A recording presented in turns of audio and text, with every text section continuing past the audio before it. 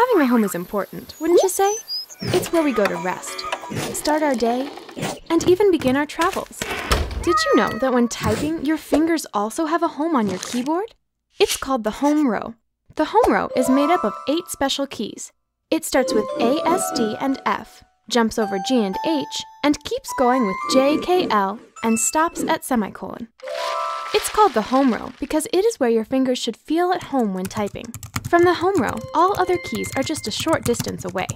As you practice, you will build speed because you hardly have to move your fingers from one key to the next. You see, hunting and pecking at letters makes it harder to concentrate when you type. You also type slower and build the wrong muscle memory. The home row is awesome because it helps you know where to place your hands, even without looking at the keyboard. Look, these are the F and J keys. Take both of your index fingers and feel for the bumps on these 2 keys. You can even do this without looking at the keyboard.